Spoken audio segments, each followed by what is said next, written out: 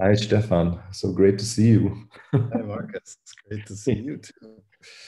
Hey, are you at home today? I'm at home. It's a holiday here. It's in Germany too, isn't it? Yes, Up north. yes. Yeah. So, um, I completely forgot about it. yeah, yeah, Yeah. yeah. I mean, it's no special day for us either. It's just a day at home. I mean, every day at home is a special day, but uh, otherwise, it's just a free day. Are schools currently closed in Switzerland? I mean, today they are because of the holiday, but not generally. No, no. Okay. They wear masks and but it's normal school curriculum. Okay. So because you are working as a teacher, so that's why that was my first question. I'd like to see if you actually um, like a lot of people here, a lot of teachers and a lot of parents have to teach their children from home. And Yeah, I did that too for a while, mhm, but since March I've been teaching normally again. good, very good. So what are you teaching actually? Mathematics. Surprise, surprise. Huh? Yeah, it's sort of always been my two favorite subjects in school, math and music. Mhm, And it was funny that when I started studying at the University of Zurich, there were like 100 people in our class. And we made a count once, and like it was 95 of them were musicians. I mean, really active musicians, not just, hobby or so, but it's amazing. It's amazing how many people who like math also like music. Of course, it's not the other way around. If you ask musicians about math, you usually get a very bad answer. mhm. Yeah, but I think for me, there's also a strong relationship somehow. Just Yeah. maybe kind of like very more on a more superficial level, let's say, where it's about the joy of discovering new things somehow. That's I think that's what it is for me. But I also like in my abitur I had mathematics as well. As a Yeah. It's like a confined world where you operate with certain in math with numbers and structures, etc., and music with notes, etc. But it's like an own world that you can create, and that's Mhm, what I like to do. mhm, mhm. To step out of the normal reality and just go someplace where nobody's been before. Yes, yes. Hey, because like I hardly get a chance to talk to you about your your teaching job. So I'm interested. Like, um, how has your if you do something for a long time, right? And you have been a teacher for quite a while. So how has your skill, say, in teaching mathematics, has that changed at all? Can you see, was there any development in that field for you? Well, I mean, the development has been that teaching is totally different today than it was 30 years ago. I mean, 30 Mhm, years ago, there were no computers and you did it all, in the old school way. And today, a lot of it is done, with online stuff and computers and notebooks and calculators and all these things that make teaching completely different now, really. mhm, And I'm sort of somebody, I still like, the way math was done 100 years ago, just using a pen and a piece of paper. I still love that. mhm, So it's been a little bit difficult for me to get used to these new type of teaching where you do everything with the computer and show graphs and all this stuff instead of, just stepping back and thinking about it and trying to get your ideas on a piece of paper or on a mhm, blackboard. I mhm. still I still enjoy that working at the blackboard, but a lot of people, a lot of new teachers, new math teachers, they hardly do that anymore. It's all computerized and handouts. I mean, no handouts. It's all electronic PDFs and stuff. Yeah, I And can't the can't kids imagine that. hardly write anymore. I mean, that's something that I also strongly believe, that you should write things. You should write a lot. And if you never write, if you just, I mean, you can't read a math book like it's some kind of a suspense story. It's just math. You have to do it. You have to take a pen and take a piece of paper and write it down. Otherwise, you'll never get it. So that's been a little bit, the challenge for me to cope with these changes that have been going on. Yeah, I can totally understand. I left school and my last year was in 92. So almost 30 years. Yeah. Yeah. And I have to tell you, because I'm left-handed, right? And my writing was always very weak because I didn't have teachers that supported me in learning to write. So I always had a problem with that somehow, like also even emotionally from the experience I made even in the Grundschule in Germany, and then after the Abitur, I kind of like, even though I went to study psychology, I hardly ever used a pen anymore, and then started typing on the computer keyboard. Why do you play the guitar on the right with your right hand, this way?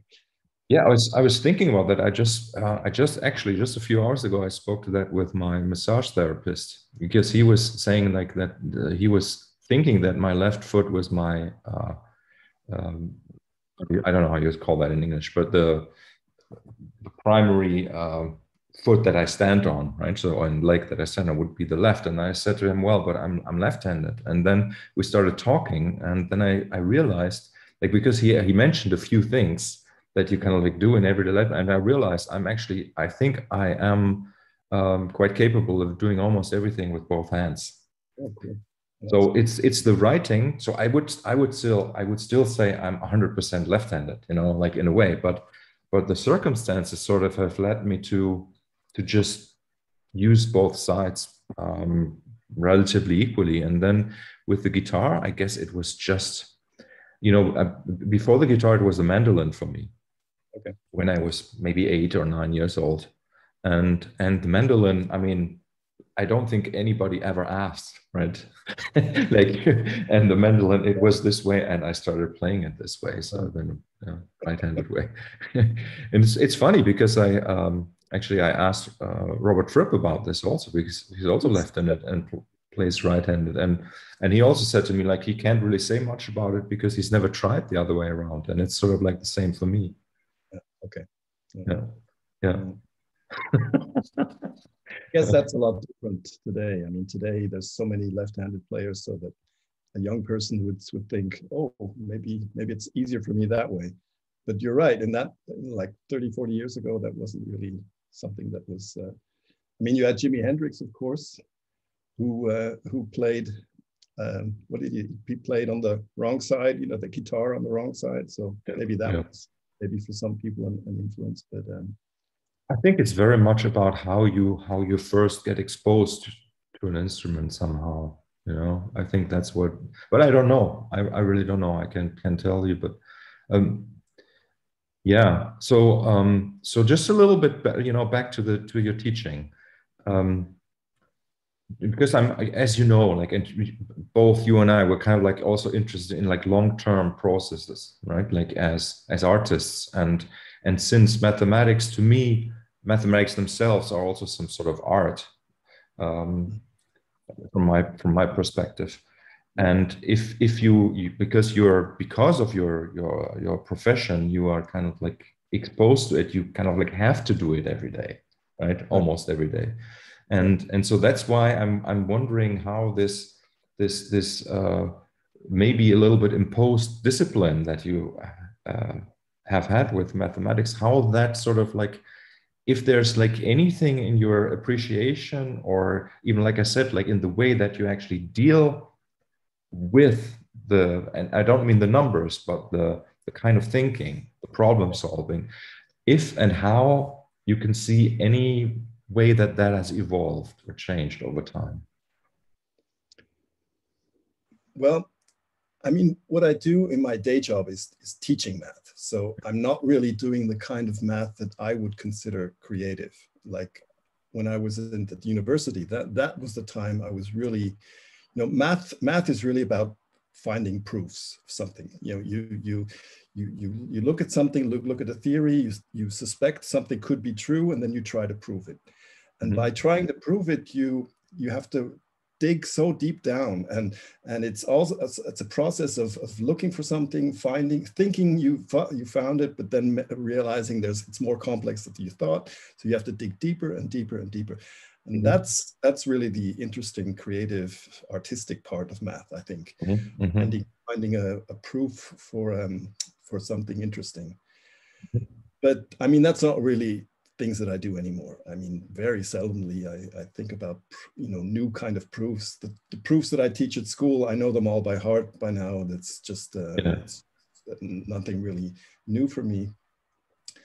But those few years that I was writing my thesis, those were really interesting because I learned how to dig deep into something, not just doing something and being content with it in an early stage, but really going one step deeper and then another step deeper. And so that's something that I really learned from math. Yeah, yeah. For me, I think I understand better what I was asking. It's kind of for me, it's maybe about the really about the teaching, what I take from it. Like if I have like my 50th touch guitar student, right? Like for example, and I explained. So it really like even though I may explain the same thing over and over again, but the fact that I'm dealing with a different human being with a different history and different abilities, I sort of like I learned so much about even teaching the same thing over and over again, and that is sort of like a big plus, like for me on top of being a musician myself, that I also get to kind of like learn, as you say, like to go very deep, even by repeating the same thing over and over again. And the repetition is something that both you and I kind of also are very fond of in a musical context. So yeah, sure, yeah, absolutely. Yeah. So you said that you were obviously already a musician when you started going to university. So how was your introduction to music? Like very early on, like what is the first thing you can remember? That's what Sid asked me when he wrote the liner notes for the first Sonar album. He asked me what were my first musical impressions. And I really remember clearly that my first musical experience was at the beach. I was living in California, and there's a beach called Bodega Bay. And we went there every Sunday or Saturday. And I just sat for hours just listening to the seagulls and the waves and waves hitting the rocks. And I clearly remember that as music, not just as sounds, but as something that really felt like music to me. Mm-hmm. And I think that was a very important first impression for me for music. Incredible.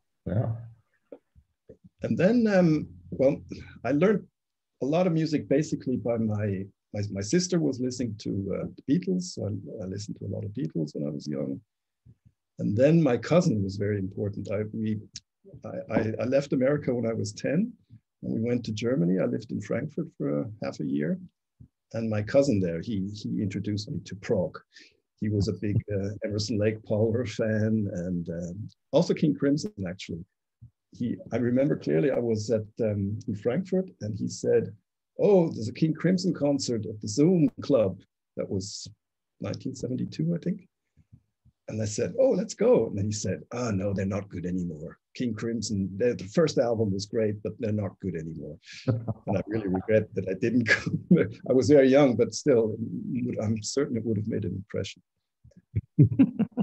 And so he didn't like the later Crimson, but I did. And but first thing, yeah, I think the first album I really, really loved was Yes Songs. The triple live album. I really loved that, and I listened to it thousands of times. And could play almost every part on that record from, Steve Howe. I really loved the way he was playing. Mhm. But then I discovered the new Crimson, the 73 King Crimson, and that really blew my mind. I know I was at a record shop once, and there was Starless and Bible Black, the album coming out, and I went to the guy who was serving, and he said, I asked him if I could listen to the record, and it was an LP, so he accidentally put on the second side, which is a really way out improvisation version, and I was like, wow, what is this? I mean, that completely rearranged my mind, these two pieces. And that's really the fundament, I think. And then, of course, I read a lot about Robert Fripp, and he talked about Bela Bartok, and this kind of music, the string quartets. So I listened to them too. And that was what sort of my musical path. So you must have been really, really young, right? Like 12, something like that, or 13, yeah. 13. Yeah. Oh, incredible. Yeah, that's really incredible. So what was the first live rock concert you saw? Do you remember that? First live gig? Mm-hmm. It may have been, I'm pretty sure it was at the Hallenstadion in Zurich, the big stadium. Mm-hmm. And I'm not sure if it was Pink Floyd or Emerson, Lake and Palmer or something like that. I'm not quite sure. I also saw Robin Trower opening for one of those acts. I don't remember which one, but I remember really that impressed me. The way the music that they played. That was the first band he had, I think. The Bridge of Spies, I think. It's really, really lovely record. Well, that's very interesting, Stephan, because I never thought about this, but it's really it's really kind of obvious in a way, like this. Yeah, I just have never thought about it this way, that you had that young at that young age, this really strong experience with discovering the music that sort of has then kind of like shaped the course of your musical life. And yeah, fantastic. Yeah, so I mean, it was a problem for me too, because I loved Fripp's music so much that I learned to play everything, and it was like I couldn't get away from his influence. That was a problem for a long time. That I just sounded like him, and everybody said, well, it sounds nice, but it's not, we've heard it before. Think of something new. So it took me a very long time to free myself from this influence, and it was tough. It's not, and I mean, obviously you can still hear it now, but it's maybe but much less so, I would say. Though I think it's its own thing. Yeah, but I really like those. I mean, generally the early 70s were really incredible musical wise. There's just so much going on. Also, Steve Reich, the music for 18 musicians, that was also very important for me. And a lot of stuff from the early 70s really got into me. Made me want to be a musician. But I remember I was talking to my father when I finished school. I visited my parents. They were back in America again, so I went back to America, to California. I visited my parents, and my father asked me what I wanted to do, and I said I want to be a musician. And then he said, "No way! You're gonna starve as a musician. I'm not gonna support that." And I was like, okay. My mother said, well, you should. He has to do music. You see, it's his passion. Let him do music. But my father was totally, against it, and really told me that he wouldn't support me, and he meant it. He wouldn't have done. So I was kind of like, shall I try it anyway or not? But I probably was much too dutiful son to not do what he told me to do. He said I should study physics. He was a physicist, and or math or something like that. And well, of course, math I liked. So I said, well, I could study math and just do music on the side. And that's eventually what I did. Did your parents take you to music school or something? Yeah, they were supportive. They sent me to piano lessons when I was like 6 or 7, Mhm.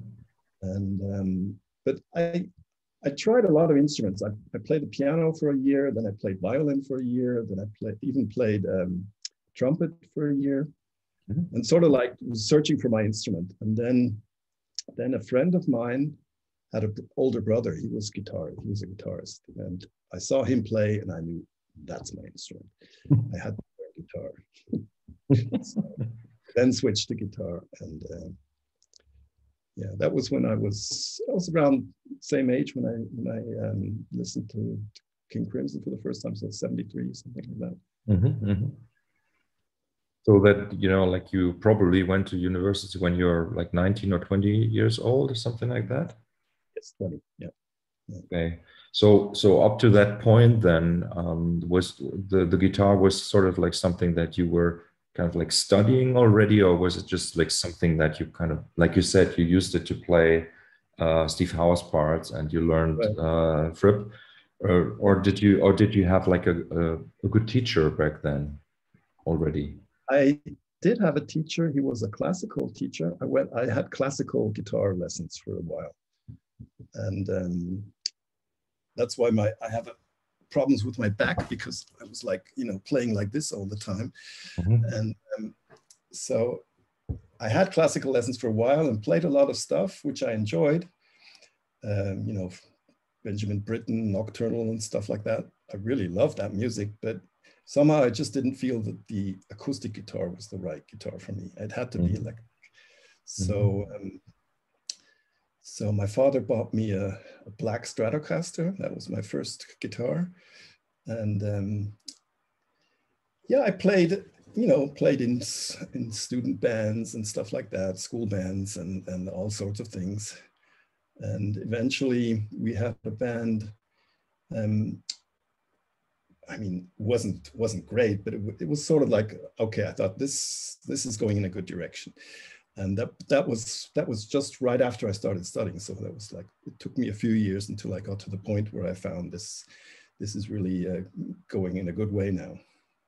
And that band was already playing your compositions? Partly, yeah, partly. I mean, it was like I would write 2 or 3 pieces, and the keyboard player would write 2 or 3 pieces, more in that style. Okay. And so what was, can you remember like the first attempt at composing that you did? Do you remember what that was? I remember the first piece that I thought, this is a good piece. Yeah, this is worth something. And that was, but that I mean, that was so obviously, discipline, the record discipline Ah. influenced. So it was this kind of arpeggio with the guitars and fast runs and drumming with the together with the guitar in unison and so on. So it was, I mean, very obviously influenced by that. Mhm. Interesting. Because I just remembered in my youth, I also, as I said, I played mandolin, and then on my 15th birthday, I had my first classical guitar lesson. So I had already been in the guitar orchestra with the mandolin, but then I started playing guitar in the guitar orchestra, and then one of the first pieces I wrote was for the guitar orchestra. I just remembered that. Okay, Yeah, how many guitars? I think we're like maybe 14 or 15. It was big, like Yeah, it was good. yeah. And, but because let's just trying to remember, because for me, basically the composing part started before I was in any band Mhm. somehow. Yeah, you told me that once. I remember. Yeah, it's interesting. Yeah. Yeah.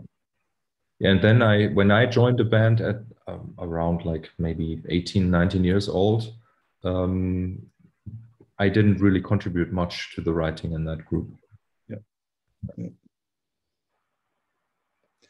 No, I think, I mean, now, I mean, I got 62 yesterday. So it took me a really, really, really long time to find out that composing is actually that what I would like to do in life. That's like my vocation, I think. And it took me a long time to find that out because, I mean, obviously I love to play music, but I didn't really know that. I mean, today I'm a decent guitarist, but it's just some things that I find other people can do better than I can do. So like if you listen to Fractal Guitar, I'm really happy to have somebody play on this because I mean, David Thorne, he can do it a lot better than I can. So I'll let him do it. And that's, I mean, some people say, well, why do you do a solo album and ask other people to play guitar? It's because I don't really feel I'm a guitarist first. You know, I feel more that I'm a composer first now. But it took me a while to realize that. Yeah, So, interesting. Because like that is really something we have in common. I also the playing was always secondary to me right, somehow, right, and only because sort of by necessity right. I became a player and performer myself. But for me, it was more about the research. Just play something, trying to find something that sounds cool, and the composing with Yeah, the instrument, right? doing the research. And I also remember when I was also a kid, like 8 or so, my father said he'll give me a camera. And so we went to the shop, and then I was asked, yeah, what kind of pictures do you want to take? And I remember I said, I'd like to compose a picture. So it's not like, snapshot there, snapshot here. It's really like, okay, I want this, there, that, okay, and then I'll take the picture. So it was like already then I had this idea that I like to arrange things in a certain way that I like them. And I think that's also very telling for me that I mean, all the things that you wanted to do as a kid, there's something, it has an importance, I think, to who you really are and what you should or what you can do in life. So I was like kind of happy to find that out, to remember that. It's a great story, because it's a different medium, right? But it's the same interest and the arrangement of things. Yeah. Yeah. Yeah. Composing. Yeah. Composing, exactly. Right. Composing is really yeah. Like this idea that that as a composer you can basically create a new world. Like it's just like within itself, it's just this new world, and I think that's really also what has always fascinated me. Yeah. Me too. Yeah. Yeah. Being Uh, able to create, and that again, a mathematician has that too. I mean, if you define some rules, then these rules will create a new world. It's funny, but it's interesting to experience that. And for instance, I don't know if you know, for instance, about complex numbers, I do. imaginary numbers. Yeah. I mean, these are so interesting because you can create a world that obviously doesn't exist. I mean, there's no, in the real world, there's nothing like a complex number, but it's such a fascinating world where many things are much simpler and more elegant than in the real world. Mhm. And you can solve problems really easily that I mean, it's really hard to solve them in the real world, so to speak. But in the Mhm. complex world, it's totally easy and totally elegant, and experiencing things like this, I think, are very interesting. Even for a musician, just to see that you can also create worlds, not necessarily just with sounds. Yeah, for sure, exactly. And it has a lot to do for me. A lot. It's funny with imagination, like you say, imaginary numbers, but it's the Yeah, imagination that is kind of present in the music as much as in something made up in mathematics, right? And I love the idea of permutation, and in a way, imaginary numbers are a permutation of the real numbers. If just like if you know what I mean, it's just like it's an additional. It's it's an you additional can. dimension, right? It's Yeah, an it's additional. an additional dimension. Exactly. So it's basically like you rotate something into another dimension, and with music, I have this same it obviously different but same idea that I want to take something and then I ask myself the question, okay, what if we try this? What if I do this? What if I change the sound? What if I change one note? What if we shorten the rhythm, or like we make it expand, or what if we permutate the notes and stuff like that? Yeah, yeah. Did you have sort of like for me, the interesting thing with discovering King Crimson was that before I heard King Crimson, I already knew the music of King Crimson. This is like when I first heard it. For me, it was discovering the music outside of myself that I had inside. Oh, Which that's was interesting. yeah, which Yeah. was super interesting. So I already had this sort of like this dream, you could say. I had this imagination for that music to exist. And then like the first album that I heard was Discipline, actually. So later version of the band. But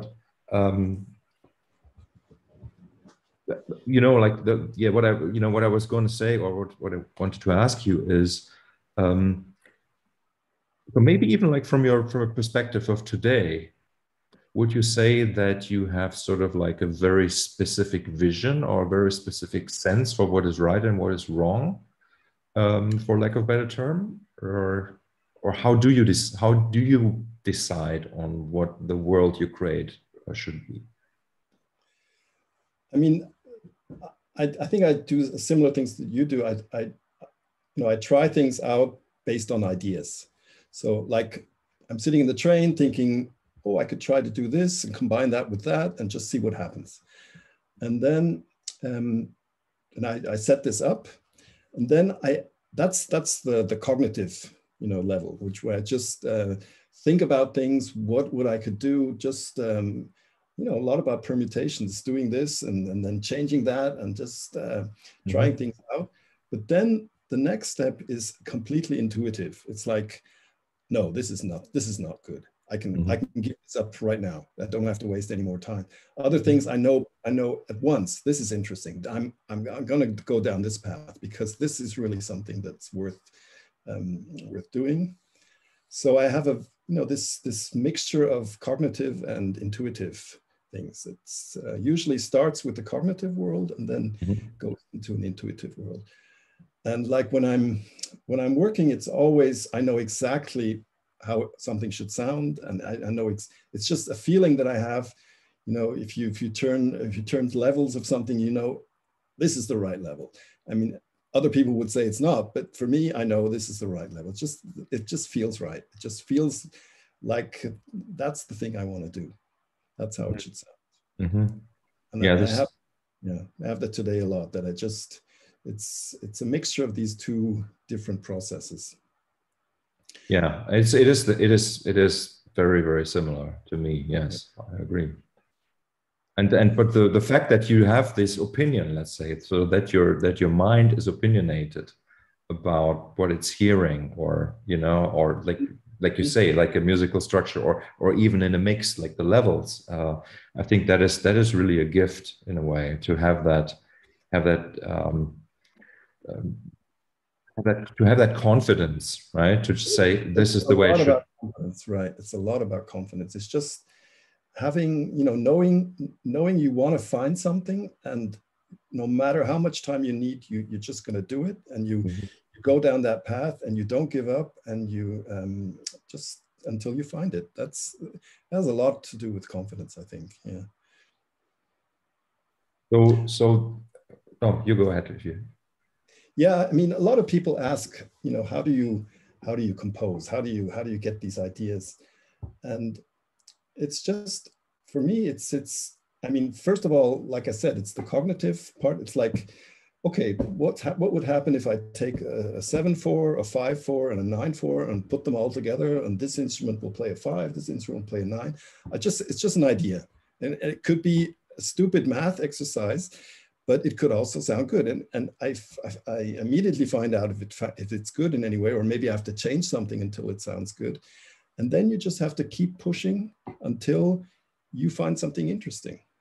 Yeah. So it's not a mystical process. It's just it's thinking about things, you know, and also learning. I mean, every time I can't think of anything anymore, I read a book. I try to learn something new. So I get new ideas what I could try, and then I try them out, and then it's just hard work and going down a path to find something that you're looking for.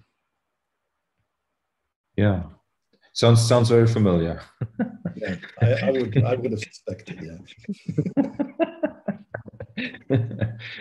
So, just because there is not much information about this out there, but then, like, you finished your studies and you went to become a teacher right after, I guess, right? Or was there anything I wrote a between? PhD first, and then after that became a teacher. Yeah. Okay, okay. And music was always at that point already like always happening on the side, right? Right. There was always some kind of band going on. So yeah. Yeah. And then, like the first band of yours that I heard about was Radio Osaka, which Udo, my friend Udo, Okay. had an album, and when so maybe, but maybe I should ask differently. So what was like then the first band that you were in that was kind of like significant in your life as a musician? You would say, was that even before Radio Osaka? Before that, I had a few bands. I mean, there was a band which I really actually liked a lot, but that again was, I mean, it was a band that I put together after I heard David Thorn's album, Cloud About Mercury. Mhm. That was also an album which really blew my mind.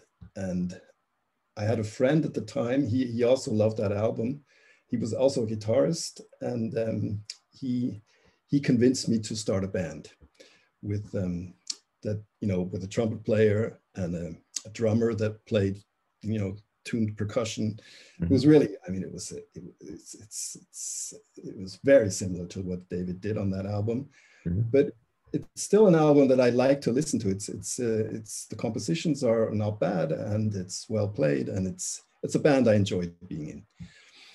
But that was not very long lived, Mhm. and let me see. Yeah, afterwards was Radio Osaka. Yeah, right.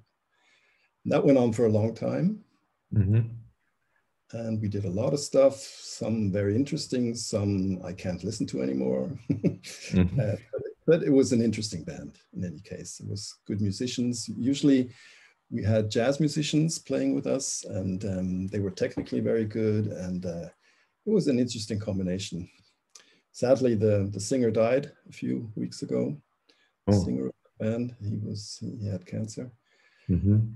Yeah, that's kind of sad. Right. And that went throughout the 90s and also in the 2000s, or Into the 2000s, right? okay. Yeah, actually until about 2010. Ah, And okay. it was yeah, it was we did a lot of albums, and there was I mean, what eventually changed, what eventually led me to start Sonar was that there were a lot of people in the audience who came to me after the gig and said, "Oh, I love your music and I love your compositions, but I don't really like the singer. You know, I don't like his voice." And you know, I heard that so many times that I started thinking myself, maybe I should do something instrumental, just, you know, just to try it out. And but then my next thought was, okay, if I do something, it has to be radical in a certain way. I don't want just another band playing, you know, stuff, and even if it's interesting stuff, but I wanted to be radical in a certain way. And I was at that time I was playing with Bernard Wagner a lot, and I remembered that I once used a tuning for one piece that I wanted to play one piece but it was so hard to play in the standard tuning, or at that time I wasn't using the standard tuning. I used the new standard tuning, Fripp's Mhm. Guitarcraft tuning, Mm-hmm. I used that since 1993 or so. Mm-hmm. So Radio Osaka was all new standard tuning. Mm-hmm. And at that time, I wanted to play a piece, but it was impossible to play in that tuning. So I tuned the guitar to Tritones, and then I could play it. And that was just for one piece. And I never thought that would be a tuning that I could use all the time. Mm-hmm. But then when I was thinking about a new band, I thought, well, maybe if I wanted to be radical, maybe I could just, tune the guitars to Tritones and see what happens. So I did that, and I really loved the harmonics, the natural harmonics of that tuning, and it created a world of its own, so to speak. So I thought, okay, that could be a starting point. So Bernard and I, we played a bit in that tuning, and found some things out, and exchanged ideas, and then we also thought about it was the time where we also listened to a lot of Nick Bertsch's music around 2010, and Nick was playing a lot in Zurich, so we often met at his concerts and so on. And this type of minimal music also really interested. I mean, it interested me before as well, but not so as a concept for a band to be really a minimalist approach. So that also came into the game. And also other things like in Radio Osaka, I was so headache making. I had a setup you wouldn't believe. I mean, I had a mixed 24 channel mixing desk on the stage. I had synthesizers, sequencers, guitar pedals, so much stuff, so much crazy stuff. And all the time while playing, I was always thinking, okay, now I have to do this. Now I have to press this. Now I have to press this. Now I have to play this. Now I have to play. And it was like getting so ridiculous. I really thought, no, I want a band where I don't have to think about this stuff, just a guitar, an amp, and maybe a reverb pedal, but that's all. So that was another aspect of Sonar that we thought, okay, let's try something very completely without effects. So yeah, we did that, and yeah, that came out really nicely, and a lot of people liked it, and sort of grew, and we had good feedback from a lot of people. We got a record deal first with Ronin, with the Nick's label, then with Cuneiform, and later with Rare Noise. So we've we've been lucky. We've had good support. Yeah, it seems a little bit like you kind of like worked your way up to the situation where Sonar then sort of like happened in a way, and it was like the moment of where you were freeing yourself of, as you said, like of the gear, of the weight somehow of the past, and you started concentrating on that particular language that was then also even like filtered through the tuning and everything. So with Sonar, are you still using the tritone tuning for everything with the band? Yep. I mean, basically my guitar is tuned in tritones. Sometimes, for fractal guitar, I retuned it maybe just according to what I wanted to play, but I usually use the tritone tuning. It's a great tuning because you can do a lot of things you can't do on a normal guitar. It's really hard to improvise in. Like if just a basic minor scale is really hard to play in the tritone tuning. But, so maybe if I have to play or want to or have to play a solo, I will retune to the new standard tuning maybe. But otherwise, just to play parts, and it's great for chords with tritone tuning. You can play. I'll show you.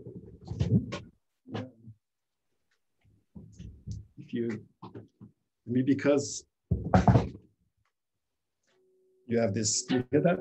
This is just the sound. Oh, it's wrong. This is wrong too.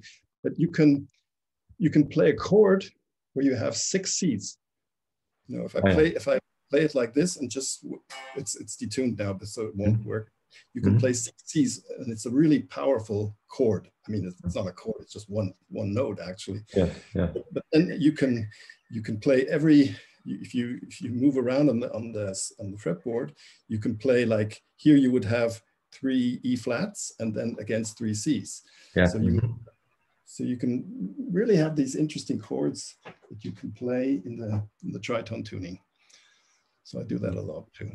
Yeah, because of the open strings, and I interesting, use a lot of those things. and Yeah. you can also play the F sharps on the other strings and Right. get The other the stuff. yeah F sharps. Yeah, Right. yeah, that's very cool. Um, you know, like music, and you know, I'm also, well, I say also, but like this idea of drone based music is very it's very dear to me. Not just, you know, I also write music that is not drone based, but as like a tool for musical education, for educating myself, not just for others, but you know, for myself. The idea of music equals relationship, you could say. Like it's like relationship of two notes or of two sounds. That's where musicality kind of comes into play, and that's why open tunings in general are sort of like very interesting for exploring the relationships of sound, because you have the resonance of the instrument is kind of building this field, right, in which you can then sort of like move the other notes around and you learn about the relationships. Right. Yeah. Yeah. And the interesting thing for me is also that, interval, I mean, in that sense, it's all about intervals, isn't it? And Mm-hmm. Mm-hmm. but intervals can sound very different depending on the context. Yes. I mean, you can have an interval that if you just play it, it sounds completely dissonant, but if in a certain context, it will sound consonant. Yes. And also depending on the instrument or the orchestration, how you play it. I find that a very interesting how Yes, to. exactly. Exactly. And that is sort of like the second level interval, right? You have like you have one interval, you have two intervals, and then like the way that some people say usually think about it is they collapse all the notes into one octave.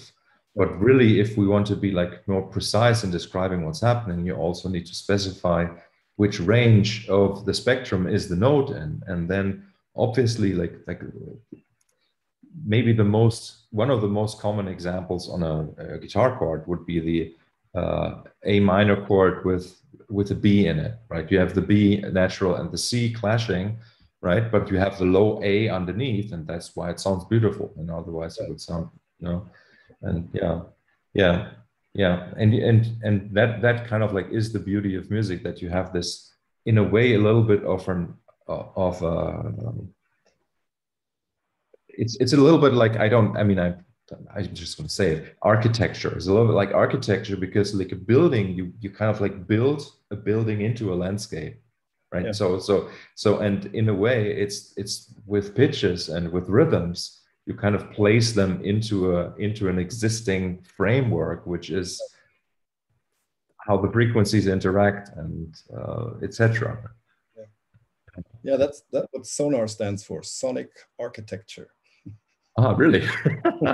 I didn't know. Yes, but fantastic, fantastic. That makes total sense. So, at which point then did you kind of like, well, and you already said that you kind of like, it was relatively late for you to kind of like really understand that composing is what you stand for, let's say, Right. composition, and so there's also a project that we're both involved in, that is like from Mallet Quartet, that where we've both contributed pieces, and the string quartets that you Right. composed and that were recorded. And so when did that part of composition for other people kind of come into your life? That started in early 2000 when there was another teacher at the school where I was teaching, and she was a pianist, and she asked me if I could write something for her. Mm-hmm, mm-hmm. And that was my first composition for other people. And it was a piano piece in 3 movements, and I really enjoyed doing that.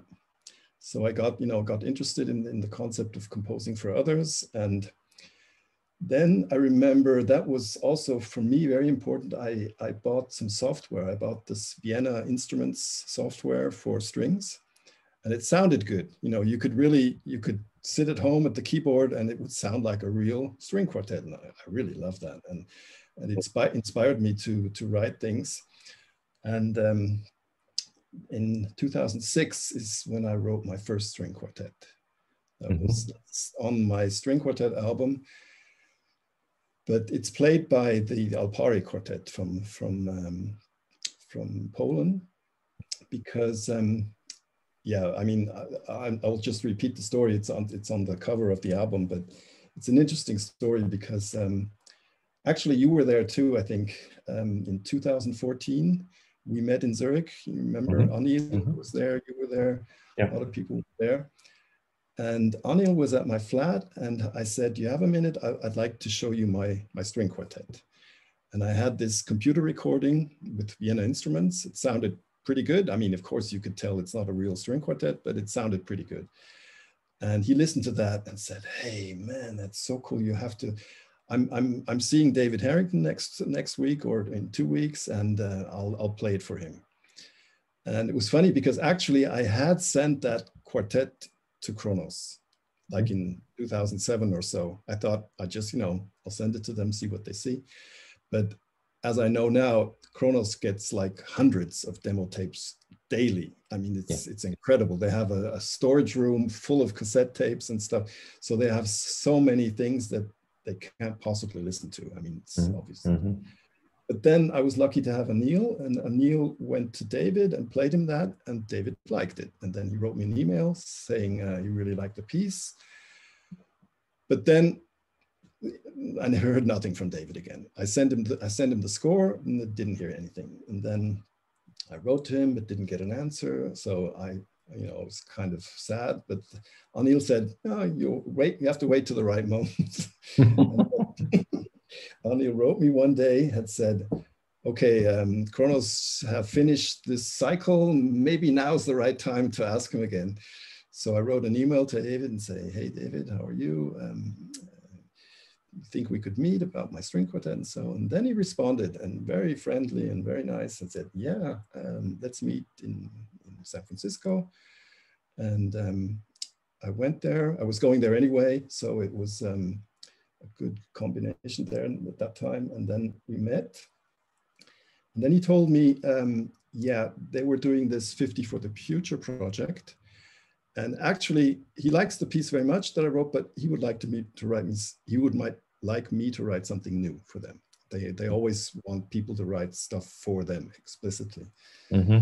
So I asked him what he would like, and he said, well, the thing he liked about my first quartet is that it goes through all keys. Like it starts in G minor, I think, and then it goes in fourths down the whole circle until it goes back to G. He liked that because for string quartet, it's very difficult, like playing in E flat minor. It's just much more difficult than playing in C major or so. So that would be a good exercise for a string quartet, and that's what 50 for the Future is about. Finding a good repertoire that's very broad and addresses all the difficulties a string quartet can face. So he said he'd like that if it would be a piece in all keys, if possible. So I did that. I wrote that piece, and yeah, it was played live a year later, and then they recorded it. So that was the basis for my string quartet album. That piece, that recording of that piece, they allowed me to use it for the record. And for the other pieces, I asked the Alpari Quartet from Poland to play. And they are really wonderful, wonderful. 4 young women who really so dedicated and so good. It was a very enjoyable experience recording with them. Fantastic. Like I was, as you said, I was there when we all met up in Zurich, and I also stayed at your apartment. Right. And I remember that you also played me the string quartet then. I remember that. Yeah. Yes, you did. Yeah, wonderful. You see, like, so this is how things go, right? But like patience, you know, is also um, at least in my career, is a big part. Yeah.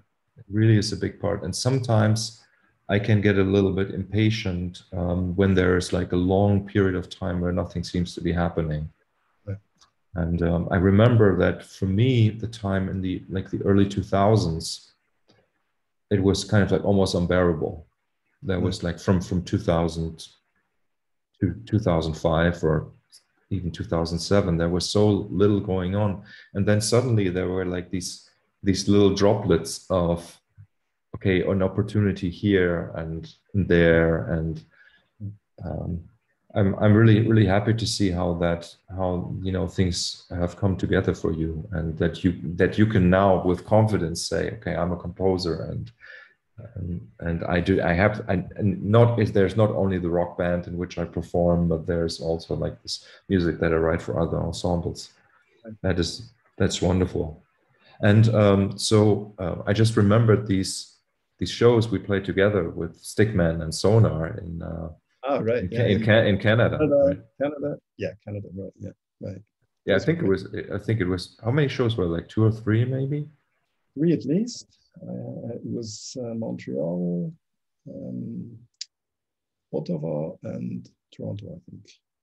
There was Okay. one show that we didn't play. There was I don't remember where, but there was one show that wasn't really convenient for us to play. Mm-hmm, mm-hmm. I think it was three. You played four, and we played three. Yes. Yeah. Yeah, that was also a really nice experience. And but unfortunately, unfortunately, I have not seen you guys play with David Torn. So maybe just fill people in how the association with David Torn happened for Sonar, and then maybe also you know, like about fractal guitar, I know a lot, let's say, but how did everything kind of like funnel from the experience with Sonar into fractal guitar and with Torn as David, yeah. Well, again, again, it's Anil's fault. I don't think he likes to hear me say that because afterwards, all the people, ask him, "Can you do that for me too?" Mhm. Or Mhm. I don't want to be a burden for Anil, but he really helped me so much, and he introduced me to a lot of people. One of them was Henry Kaiser, Mhm. wonderful guy, which I met in Santa Cruz, where he lives. He has a huge house, beautiful house, and we met there. And yeah, we were like talking, and Henry liked Sonar, so we talked a little bit about music. And then I asked, that was the time just after Blacklight, the last album we did without David. Mhm. And I asked Henry, if you were to tell me a producer for Sonar, who would you suggest? And he immediately said David Torn. Mhm. And of course, I knew David. Like I said before, Cloud About Mercury was a really important album for me. And I love David's music. So obviously, that was somebody I have thought about too, but I didn't know of David. So I felt, I would have felt kind of funny just writing to David and just asking him. But because Henry knew David very well and liked Sonar, he wrote David an email. He said, there's this band from Switzerland. I think you'd like their music, and they're looking for a producer. Mhm. And David then wrote to me saying, yeah, sure, let's talk. And we arranged a telephone meeting, and we talked like for 2 hours. It was, I mean, if you know David, he's so funny and so amusing to talk to. And it was really, I mean, I felt so good talking to him. And he was like, sure, I'll come to Switzerland, and I'll bring my studio technician with me, and I'll bring my guitar as well if you want to. No, actually, I asked him to bring this guitar. I said, maybe you could play on one piece or two. Mhm. So so we talked about the pieces and the music, and I sent him some ideas. And then he came to, we met in Switzerland, and I remember we played the first piece as a quartet, without David. He was just in the control room, like he was the producer, right? He was in the control room listening, and we played this piece once, and it was okay. It was a good take, and then we said, "Come on, David, let's do a take with you, like the same piece." He heard it once or twice, maybe, never before heard the piece, and then I said, "Come on, let's play with us." So he came into the recording room, he played with us, and I mean, you really had to be there. Anil was there too, again, Anil. He said, I mean, the difference between how we played as a quartet and with David, especially for Manuel, the drummer, and for Christian, the bass player, these guys they exploded as soon as David started playing with them, because that's the kind of thing that David does. He mobilizes the energy in the room. Mm-hmm. And it was like, we were all standing there and couldn't believe what we heard. It was so great what David was doing, and how he changed the play, the way we played. That was phenomenal. And then after that piece, Anil took me aside and said, "Hey, you have to have David play on every track on this record." So I went to David and said, "David, you think you could consider playing on every track like you did on that one?" And he said, "Oh, that's difficult because, I'm in producer mode now. And if I'm in producer mode, I don't think about the guitar that much." And so he really had to think about it if he could do that. But charming as we are, we convinced him to do so. So in the end, he played on every track, and it was so much fun. It was funny all the time, and it was creative, and that was really a very special few days. Wonderful. Yeah, when I heard you play again after you had the experience with David, but you were playing without David, I think Sonar had really changed. Like also the quartet was sounding very different and had a very different energy. And well, the thing in Sonar is funny, because if you listen to the albums, you probably wouldn't guess that we can be really heavy live. Mm-hmm. But that's because of Christian and Manuel, because they are such, they can, if you put them in the studio, they'll play well, but they won't play with this live energy that they can have. If as soon as you have 200 people really cheering you on, they will play so much, harder and better and more creative and with more energy. Mm-hmm. So I think that's the thing we loved about those concerts with Stickman too, where that it was a good audience, a supportive audience, and good sound. So for us, it was also really, really a good experience. Yeah, like when we recorded my album Falling for Ascension, that was also kind of like the having met you and just hearing what you guys were doing with Sonar was sort of like it was really like, I remembered that I had this piece that I always wanted to kind of like find a form for, and then I said, okay, I need these guys, and I'm still very, very happy with that album. I think it really I listened to it a few months ago as well. It was really, I enjoyed listening to it. Yeah. I heard things that I didn't hear the first time I listened to it. So that's really there's a lot going on. There's a lot going on. Yeah. You wouldn't maybe hear on the first listening. Yeah. Yes. Yeah. Very cool. And so I'm really hoping that this recording project that we're involved in with the mallet quartets, with the Mannheimer Schlagwerk, that's going to happen this summer. I think it will. Yeah, it was postponed twice already. So yeah, I know. Yeah, but that's good. There's a lot going on this summer. I also have a recording for. I wrote two more string quartets and two piano quintets. Mm-hmm. That was hard for me to write a piano quintet because I'm not so used to composing for piano. Mm-hmm. Those two pieces will be recorded as well. Mm-hmm. And there's a very interesting album with Jan Peter Schwalm, sorry, Mhm. which your album is coming out now, isn't it? Coming out in July, yes. Yeah, Yeah, yeah. looking forward to that.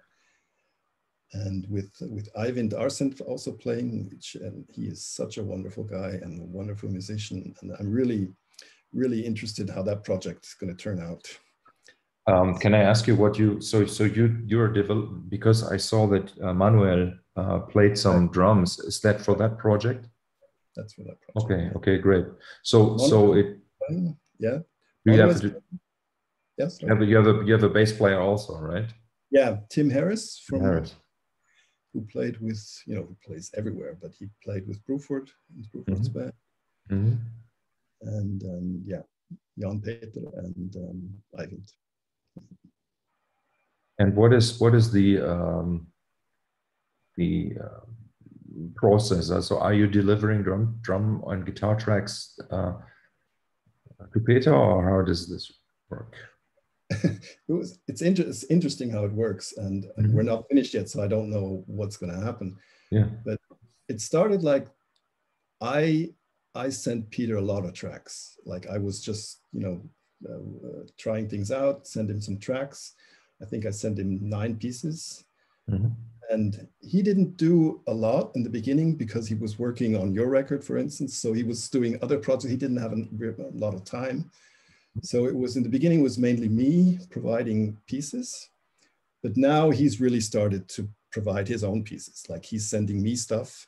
Okay. And so in the studio with Manuel, we had about 10 or 11 pieces that where we recorded drums for, and we might record more drums in the future, so it's not finished yet. Oh, And cool. I really can't, I mean, everything's been interesting, but I can't say much about the final product because we agreed that Jan Peter will mix it, and he of course has his own special way of mixing, so I don't really know exactly what he's going to do in the end, but I'm sure it's going to be good because I love his work. Yeah, no doubt about that. I'm just so curious because I think it's gonna you are providing him with material that he's really not so used to work with, Right. and I find that fascinating. Well, he's very good with rhythms. I mean, he's not polyrhythm is nothing special for him. It's just he does a lot of crazy rhythmic stuff too. So it wasn't really a problem. Yeah. And I think the very first piece that I sent him, he did such an amazing synthesizer, adding synthesizers in places and taking things away that I did. It was really like it was a beautiful combination of his world and my world. So, but that was the first piece. So it's still evolving, and I can't say yet where it's going to. But yeah. Well, I can't wait for it. And so, like you said, a lot is going on for you, and it's you're back to work as normal, but with masks, but still more or less normal, and that's a great thing. And I really hope that things are going to change for me here as well pretty soon. And yeah, I'm curious what the future will bring. And Stephan, it was fantastic to talk to you again, and I think I hope we could also kind of like shed some light on parts of your history that people don't know much about, and yeah, we should talk more often. Yeah. I think we definitely should. And well, obviously we're working on Fractal Guitar 3 now, so and Yeah, we're going to talk about that a lot too. Yeah. yes, but it's cool because like I have some new equipment, and so these sounds that I use for what I sent you is already like it's a little bit of a new sound world, and I'm going to dive more into that. And yeah, what is it? Okay. Can I ask what it is? Last question. Yeah, it's the quad cortex. This it's neural DSP. So basically it's something like the Helix or the Camper, but it has just like the Camper, you can take you can connect several pedals, and then you can capture the sound of the pedals into one block on the. And for me, it's great because then I can have like a really complex sound in just one Right. block in a big matrix of possibilities. Yeah. And that way, because like I love really complex sounds that have a lots of interaction in them, and with a lot of filtering You and control that pedal, right? The filtering things. either with a pedal or in the case of what you're referring to, it was like a touch sensitive thing. Oh, great. Yeah. Yeah. So with an envelope follower, you know. So Okay. and that it's I'm always interested in finding these new sounds. I mean, especially yeah, man, we haven't talked about fractal guitar much, but really fractal guitar for me is sort of like, or I don't know, from the outside perspective, it's like Stephan, the composer, who's doing sonar, and he, I guess you have developed this language where sort of in the beginning at least, the idea of like the minimal sound, just the clean guitars and like just precisely those four parts, two guitars, bass, drums. That was important. But now with fractal guitar, it's more like you have um, kind of like a similar outline, but then everything is filled in with these different colors and characters of uh, the musicians. Right. Yeah, I mean that was a conscious choice because when I played with Sonar without effects for a few years, I started missing effects. So so I had to get back to that one. Yes. Yeah. Okay, But my it's friend. a Yeah. good thing in life to miss things, because then when you come back to it, you really want it. It's I think it's a good discipline to just stop doing things for a while, because you then can start again with new energy. Exactly. And it's a little bit like as you were saying, maybe you start composing with, as you say, like with a mental, like a cerebral kind of idea purely in your head, and then it comes out and it becomes real, and then you start working intuitively and with uh, so when you kind of imposing certain restrictions on the idea level, on the, then it creates like new results. And Right. it's like trying to find a mathematical proof, but you're not allowed to use addition or something like that, right? That's going to be tough. Yeah. Yes. I know what you mean. Yeah. Yes, yes. Okay. Okay. Great talking to you. Thank you, Marcus. Yeah, real pleasure. And yeah, I'll see you again soon, I hope. Okay. Bye See bye you. for now, Stefan. Bye. Bye.